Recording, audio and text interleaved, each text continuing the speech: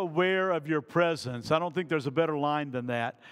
If you want to know a little bit more about that, Gene Luter brought a book this morning, or there was a book circulated in that class. It's written by a Catholic monk named Brother Lawrence. Brother Lawrence wrote a book called Practicing His Presence, or Practicing the Presence of God. That has so radically influenced my concept of what it means to know that God is there and to be aware of that. It's a great book, little book. It's a very short read, and if you wanted to get that book, I'm sure she would show it to you and let you know where you can get it. And I did have a copy of it in my library in my office, but I went to look for it a few moments ago, and it's gone. So I lent it out to somebody and didn't come back. But great book. Practicing the presence of God, being aware of God's presence. This morning, I want us to turn to 2 Timothy for a moment, chapter 1. We're going to jump down and look at verse 7. And when you look in the mirror, what do you see? And when I looked in the mirror spiritually this morning, I saw myself as powerful, loving, and disciplined. And some of those phrases are a little complicated, and some of them may not capture you as well as it captures others. It doesn't capture me all that well, to be honest with you. But that's something that Timothy was told by Paul. God has not given us a spirit of timidity. Some translations there say God has not given us the spirit of fear. Words are interchangeable. But of power and love and discipline. This past week, the opening illustration for this sermon happened, I guess it might have been Tuesday. Tuesday, Pat came running into my office from the office across, and she said, "There's a snake outside the office door." And I thought the snake was outside the office door, into the outside. No, it's on the inside in front of the office. And my response was, "What do you want me to do about it?" Well, somebody ought to do something about it. And so she and I walked over, and we're both standing outside, and I'm looking at her, and she's looking at me. Now, you know, I have a fear of snakes. I'm just going to be, I'll admit that. And there was a part of me that asked some very serious questions. How big of a snake? Well, it's only about that long. Well, that's too long for me. Is it a poisonous snake? I don't know. Well, if you don't know, I don't know either. Is it alive? Well, yes, it's alive. It was crawling out from underneath the office door. And so one of us had to do something, or she wasn't going to go back to work. And it was pretty obvious that she wasn't going back in the door, and it was pretty obvious that I was the only other person. So I came over to the kitchen, and I got a pair of tongs. I put them back, don't worry. And I took the tongs over there, and I opened the door, and I looked, and I said, "These are too short." And I walked back and put the tongs back in the office. And I said, there's got to be a way to get that snake out of here without me having to get too close to it. And I finally found a big, long stick thing, and I just kind of shifted him and scooted him until he got outside. And when he got outside, Pat ran back to this door over here, and the snake went one way, and I went the other way, and we've not seen each other since. However, there is a snake somewhere out there. And so when I open the door, I kind of look to make sure that snake is not there. It kind of reminds me of a time when Grace Leitner let her snake loose in the church. I just saw you guys back there. Grace Leitner did a magic show at one of our talent things, and she was going to pull a snake out of a hat, and when she reached in there, the snake wasn't there. And Grace came to me and said, "My snake is loose somewhere in the church," and I went out. I was gone. Canceling services until the snake is found. And I told her, I said, "Gracie Leitner, you find that snake. You know, you better find that snake." And fortunately, the snake was right up under the table there. But she wanted to know if I wanted to see the snake. No, I don't want to see the snake. You know, just take the snake home. And if I'd known that you were bringing the snake, I wouldn't have let you in. But I have this fear of snakes. But God does not give us the spirit of fear or the spirit of timidity. Surely he was talking more than my fear of snakes and your fear of heights or your fear of whatever it might be. All of us have some kind of a fear that we have to face every now and then.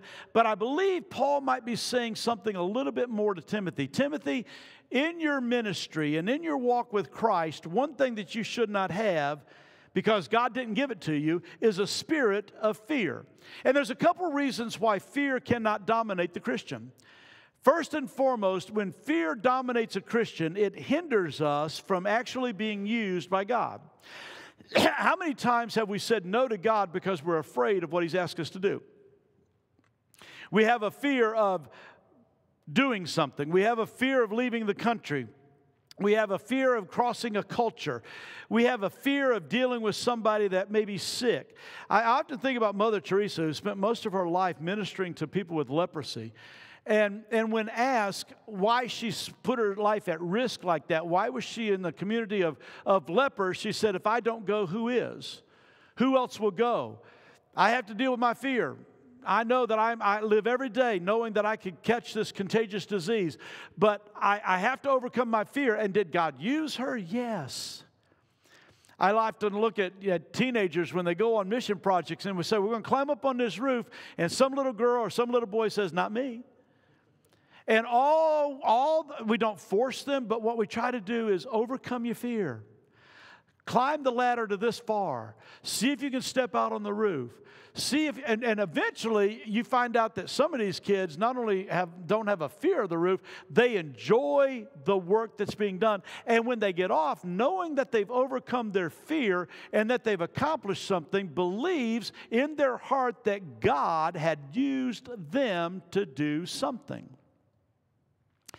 Many times when Christians are captured by fear, we actually are hindered from being used by God. God would love to use us if we just weren't so afraid. Sometimes fear robs us of spiritual success. And when I think about that, I think about when we invest in something, you often want to have a successful return that comes back to you.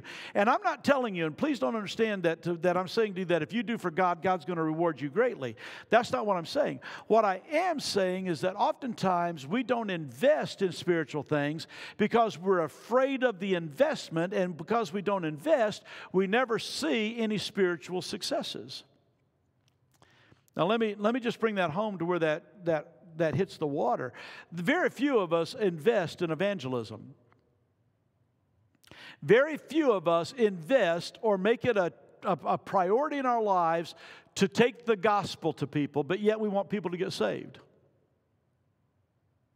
We want the spiritual blessings of people coming to know Christ. We want to be able to baptize people. We want to be able to do this, but very seldom do we ever invest in the evangelism that needs to take place in order to reach people. Paul said it this way: how are they going to hear if someone doesn't go? How are they going to go unless somebody sends them? See, you have to invest in it. Lost people aren't just going to wake up some morning and say, oh, I think I'm going to get saved today. Lost people don't wake up and say, hey, I heard the gospel today in my sleep. I heard the gospel. No, the gospel is delivered by people who invest in that. The gospel is an investment that we make in the lives of people in hoping that there's going to be a spiritual return. Okay? Oftentimes we're robbed of that success because we're not willing to invest. Sometimes fear causes us not to invest in the good. Sometimes fear causes us to really not do good, period. We have the opportunity to do something good, but we choose not to do it. Now, faith is the opposite of that. Faith cannot operate in the realm of fear. It's pretty simple. Jump. I'm afraid. How many preschoolers have come right here and you've seen them do it, haven't you? Now, there's a point in preschool where they have no fear. So there's a lot of preschoolers that will start running there, and they'll just run right off here. And if you're not careful, if somebody's not watching them, we catch them as they leap because they have no fear. But the first time they land hard, they understand fear. The first time you don't catch them, they understand fear. The last time I jumped off here, it hurt, and I ain't going to do it no more. And you can stand there and you can say, jump. You can say, I'll catch you. You can convince them that it's perfectly okay, but until they overcome their fear, they cannot exercise faith to jump off. And faith cannot operate in the realm of fear. So if you're going to be a person of faith, you can't be dominated by fear all the time. You have to understand that our God is a pretty big God. And that when He calls us, there's a purpose behind it, and He's asking us to invest in something, guaranteeing us that He is backing the investment. Fear sometimes cuts off the blessings of faith. In other words, a lot of us are not receiving the presence of God in our lives. We're not understanding the blessings that flow because God is present in our lives, simply because we're living our lives in some degree of fear. Prejudice is a fear. Oftentimes we have difficulty crossing over cultural barriers because we're afraid of the person on the other side. We don't go across the street because we're afraid of the person that's there. We don't go into certain neighborhoods because we have a fear there. And that fear keeps us from experiencing the blessings that God has for us. But what has God given to us? If fear is not what it is, then what has He given? What takes the place of fear in our lives? Paul says that we should possess 3 spirits. Not 3 Holy Spirits, 3 attitudes, 3 concepts. Concept number 1, he says, but God has not given us the spirit of fear, but of power. God has given us the spirit of power. Power should never in the Christian realm be associated with authority. Power should not be associated with privilege. Power should not be associated with the fact that we are better than or greater than someone else. However, we do have a sense of authority. Our authority is in the gospel. Our authority is in Jesus Christ. But our authority is not to hurt other people. Our authority is not to dominate other people. Our authority is not to push people into something. Our authority gives us the freedom and the sense of confidence that what we're doing is backed by our greatest investor, God Himself. So if I am confident in my faith, and I believe I have the power to do it, what should happen? I often think about people that are confident. Have you ever noticed somebody overconfident? You know, overconfidence is extremely dangerous. You know, I heard someone say, what's the most common last words of an adult male? Watch this. You know, have you ever seen any of those cartoons where the guy's trying to paint a part of a stairwell and he's standing on top of a ladder that's got a stool, that's got another stool that's leaning against something, and underneath it says, "This is why women live longer than men." Overconfident. We sometimes are very overconfident. Here, watch this, and we just feel like we are super powered. That somewhere along the line, we have been given some sense of a superpower. At Disney a couple of weeks ago, we were all wanting to see Elsa. That was Elsie's big thing. And we were all excited that we were in line and that we were going to see Elsa. And that this frozen dream was about to become a reality for our granddaughter. And we were all with excitement and glee and all of that. And she went up and she talked to Elsa, and that was this wonderful experience. And then Elsa said, you know, make a wish. And she made the wish, and her wish was that she would have Elsa's superpowers. And she went outside and she wiggled her fingers like she was trying to make ice. And she said, I don't think it worked. God doesn't give us superpowers. It doesn't work that way. God doesn't say to us, you're a Christian, now you can stomp over all evil. No. If you think that you're, because a Christian, that you're going to overcome evil, you're sadly mistaken. The Bible tells me that I don't overcome evil, but the one who's inside of me overcomes evil. that I don't win that battle most often, that the one inside of me wins that battle. But we have this sense of overconfidence. And sometimes Christians get overconfident. And they literally say to the people around them, hey, watch this. And they think that God's going to back what they're doing. That's not the authority I'm talking about. The confidence that I'm talking about is the one that removes hesitation from me. The kind of confidence that I'm talking about is the kind of confidence that allows me to trust. I am confident in my God. I am confident that He is walking with me. I am confident that if I obey Him, that I will be where I'm supposed to be when I'm supposed to be there. Confidence does not allow us to recognize evil as being greater than or equal than our God. Here are some things I'm confident about. I am confident that I have the authority that when God calls me, I can do whatever He calls me to do. I have absolutely no confidence that I can make you do anything. I've tried, it doesn't work. I have absolutely no confidence that I can change the world that's around me. I've tried. It's not that easy. I have no superpowers as a Christian. Now, often when I put on my academic robe, I say to you that when I do that, I become super preacher, and I'm able to read large Bibles in a single sitting, solve world problems. Oh, that's my imagination of being Superman sometimes. And do we not sometimes see overconfident Christians that think they're super Christians? That's not the kind of confidence. I am confident that if I move, God will move with me. I am confident that if I obey Him, that I can trust Him. I am confident that I am not going to be overwhelmed by evil or Satan because he is not on equal par with my God.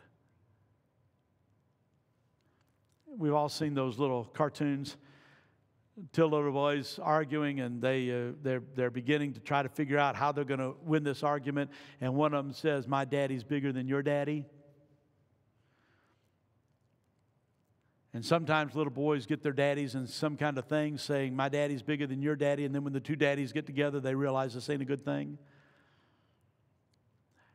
The kind of confidence that I have does say to me, you can say to Satan that my daddy is bigger than you.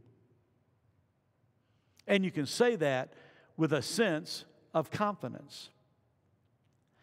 You can say with a sense of confidence that evil does not win. You can say with a sense of confidence that evil has been destroyed. You can say with a sense of confidence that our sins can be forgiven and that Satan does not hold us bound unless we allow that to happen. I can say with a sense of confidence that God loves you and has died on a cross that you might be set free. I can say that with confidence. And that's my authority. That's my power. I've also given you, or God has also given you, a spirit or an attitude of love. In some other places, the Bible says perfect love cast out what? Fear. So when Paul says to Timothy, God didn't give you a spirit of fear, he replaced that with a spirit of love. The spirit of love overcomes fear. It casts it out. It drives it away. The things we love to do are the things that we're going to do the most. And Paul is reminding Timothy, if you love God with all your heart, mind, body, and soul, and love your neighbor as yourself, that's going to be the focus of your life. That's what you're going to invest in. That's what you're going to have. My spirit of love comes from the fact that I love God with all of my heart, mind, body, and soul, and I make an attempt every day to love my neighbor as myself. It has to become a passion for us that we love people not because we have to. I sometimes say to this group down here, I love you only because God says I have to. You know, I love Preston because God says I have to. Right? No, I love Preston for a lot more than that. We don't love people because God says we have to. We love people because it's what? Our passion to love people. Just think for a moment, if I were in that moment where that blonde-headed girl that so attracted me in college and realized that things were developing, and I said to her, I love you because God says I have to.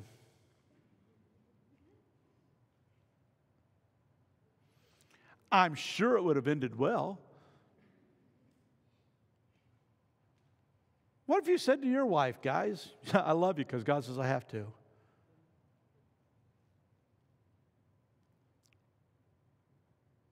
And that's where the guys would say, I'll turn the other cheek because God says I have to.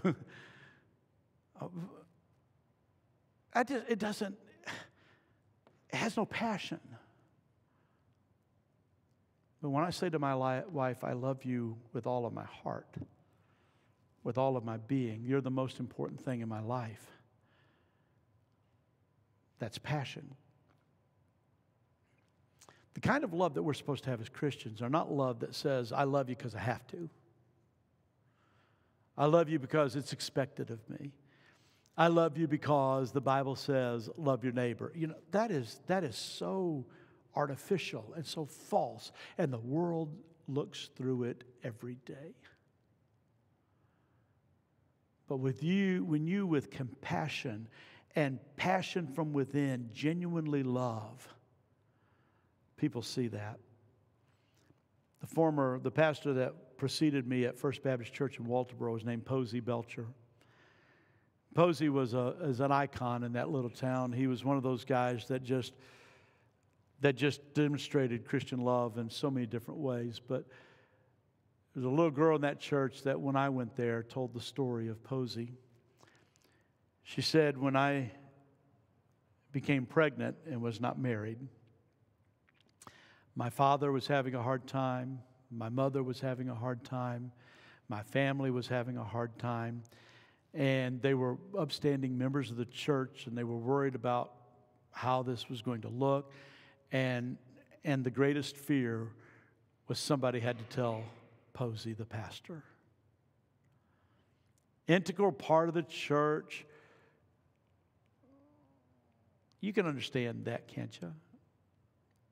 And she said, finally, my father, in desperation, not knowing where else to turn, with anger, with uncertainty, with the confusion, went to Posey's office to get advice from the pastor. And he told him, my daughter's pregnant, not married. We don't like this. And the little girl says that Posey listened to her father. And at the end of all that he regurgitated, he asked her at the end, do you love her?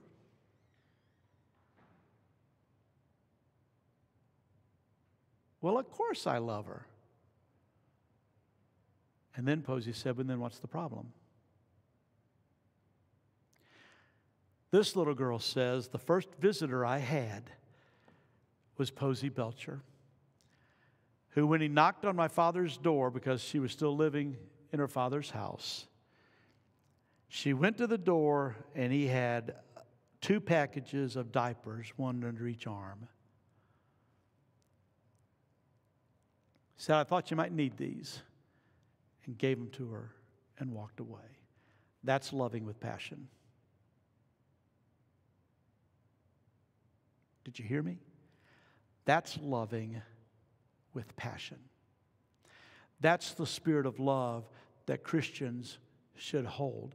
The love that says this, I will love you, but automatically puts it in another category. I will love you if puts it in another category. I will love you, but you need to change. No. I will love you if you will do something for me. No. The Bible tells us that we should love with a sense of passion and compassion. The spirit that we as Christians have is not a judgmental love that loves with condition. It must be an unconditional love that loves with no conditions.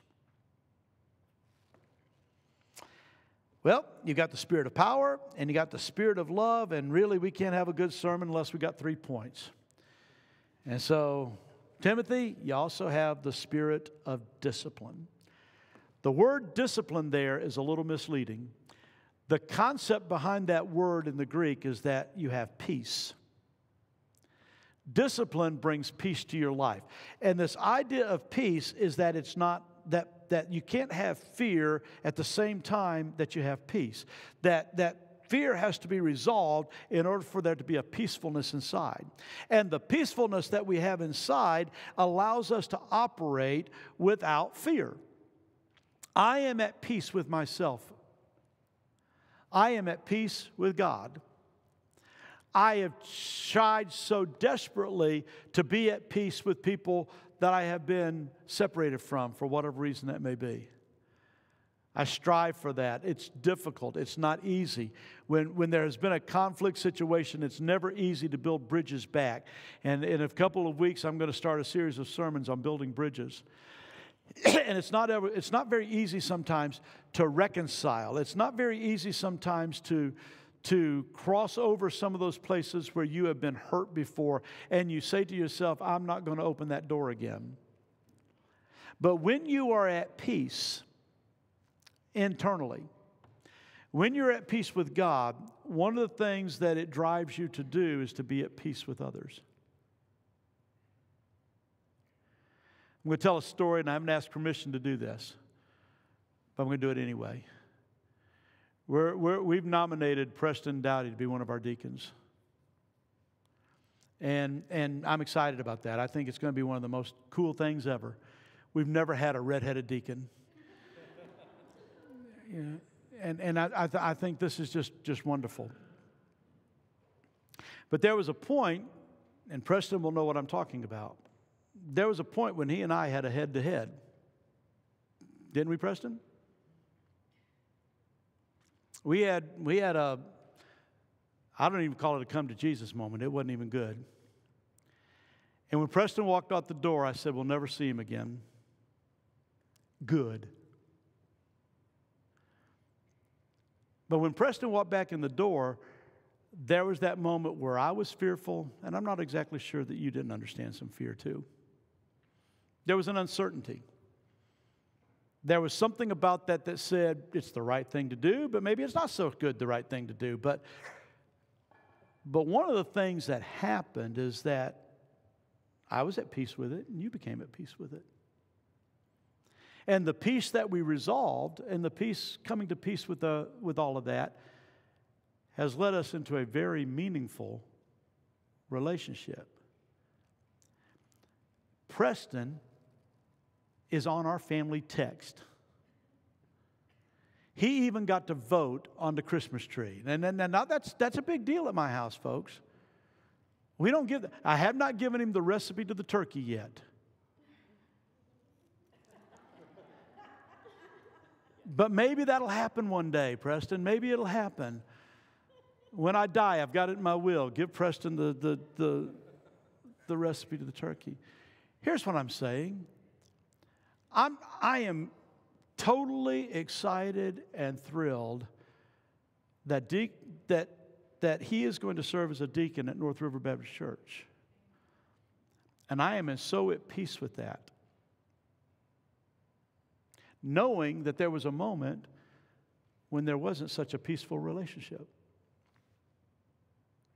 Now, don't all of you run after church and ask what happened. It's not important. It means nothing. Because when you put those things behind you and you resolve those issues, it's a peacefulness that comes. We have been given the spirit of peace because we have been given the ministry of reconciliation. It is never the role of the Christian to be divisive. Never.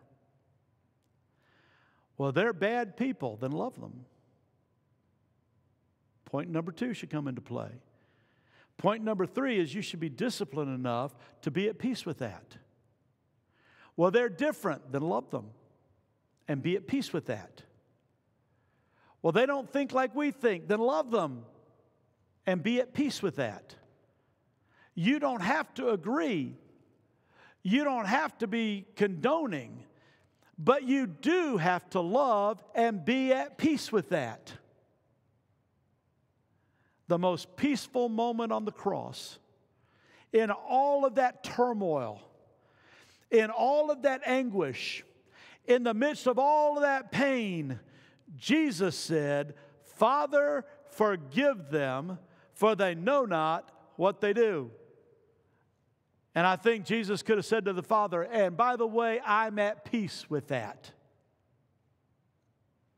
I'm okay with that. I'm okay that you forgive them, even though they have crucified me. Why? Because my passionate love for them. Understand that, folks. Paul was dead center, right on target.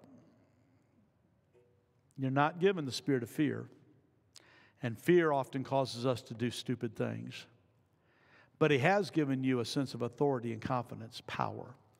He's also given you a perfect love that's uncompromising and that it's a passion that you have inside. And He's also given you a discipline that allows you to be at peace, even in the midst of conflictual situations.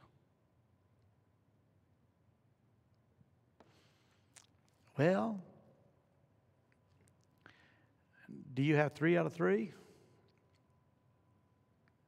Maybe 2.5 out of 3? Maybe 2 out of 3? Maybe 1 out of 3? Or is it possible that you're still dominated by the spirit of fear? If fear dominates our life, it's very difficult to have those other 3.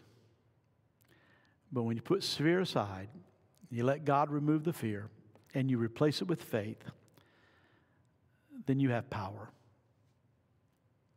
And you have passionate love. And you have discipline that brings about peace. Father, forgive us when we have lived our lives in such fear. Father, forgive us when our fear has caused us not to be used by you, and fear has what's caused us not to invest in the lives of others, and fear has been what has driven us into arguments, and we're just asking your forgiveness for our fear. But we pray earnestly today that you would fill us with this power, this love, this discipline, this peacefulness that dictates who we are in our relationship to others. And we pray, Father, that we would have the discipline to work on those every day. For we pray it in Christ's name and for His sake. Amen.